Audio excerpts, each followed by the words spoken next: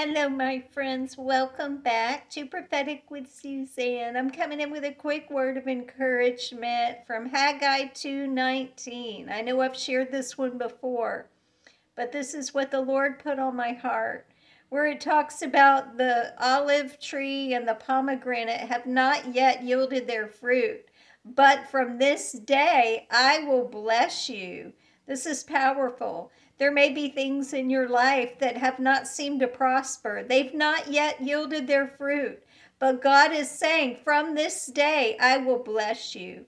We know we're already blessed of God, but there are certain times and seasons where things just begin to produce, where things prosper, where they bear fruit in Jesus' name. So I don't know who this word is for today, but God is saying, from this day, I will bless you in Jesus' name. God loves you, and I love you guys, and I'm praying for you today. Thank you for all your love, your prayers, your support, and I'll be back soon.